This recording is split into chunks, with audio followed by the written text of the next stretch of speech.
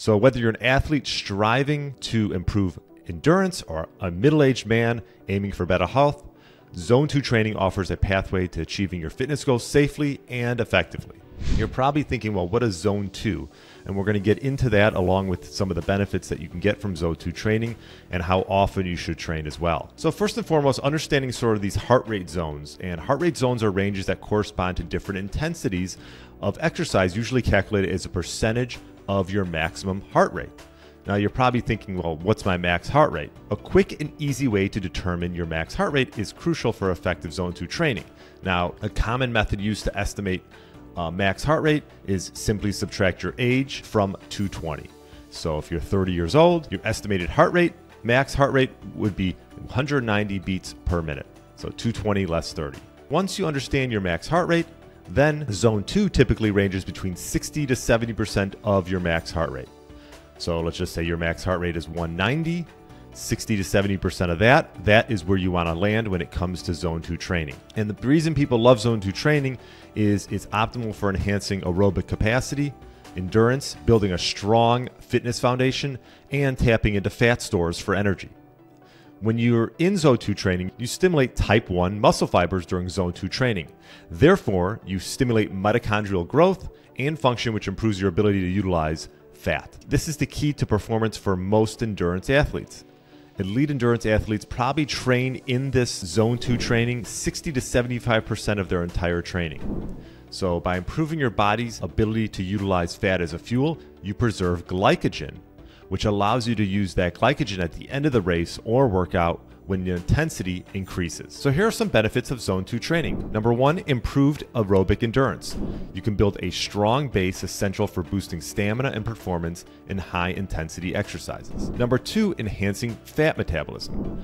Efficiently using fat as an energy source, aiding in weight management. Number three, reducing your risk of overtraining injuries. The low intensity nature of Zone 2 training minimizes strain and decreases your risk for injury. Number four, it's a foundation to utilize higher intensity training. Prepares your body for more strenuous workouts by developing endurance and efficiency. Number five, improved cardiovascular health. It increases the heart's efficiency and oxygen utilization. Lastly, for recovery and active rest, it's perfect actually for rest days, promoting recovery without losing progression. So perhaps you have a day where you're not sure what to do, you might want to take an off day, or you could do some Zone 2 training just to build that base that much more secure, and then it allows you to do higher intensity workouts when you would like to. Just to recap, to stay in Zone 2, you need to monitor your heart rate and keep it between 60 and 70% of your max heart rate.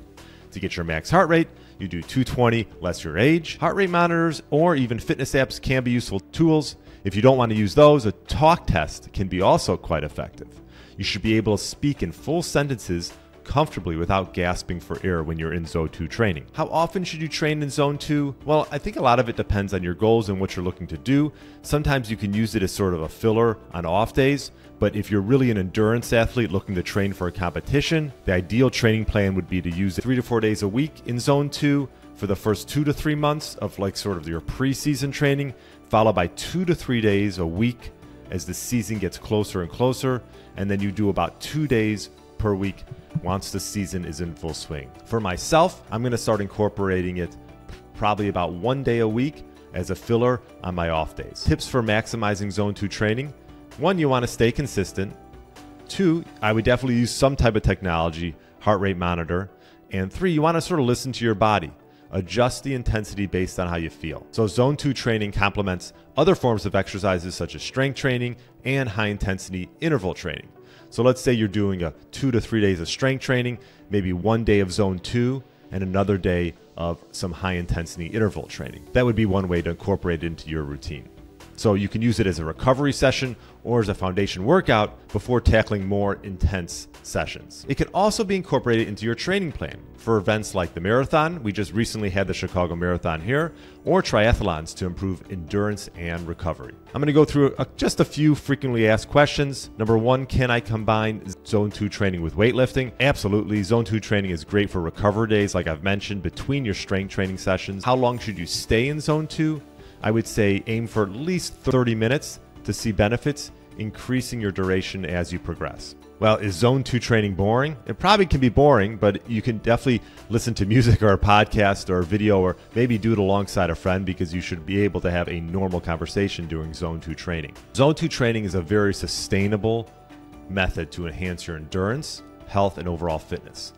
By incorporating it in your weekly routine, as I've mentioned, you can achieve significant improvements in both aerobic capacity and weight management while minimizing the risk of injury. Start by experimenting with short sessions and gradually increase your duration as your fitness improves. So if you're ready to take the next step and start incorporating some Zone 2 training into your program, comment down below. Let me know how you're going to incorporate it into your program. If you want my step-by-step blueprint on how to get your body back to what it once was 10 to 15 years ago without rearranging your life, click the first link below. If you enjoyed this content, YouTube thinks you'll like this next video.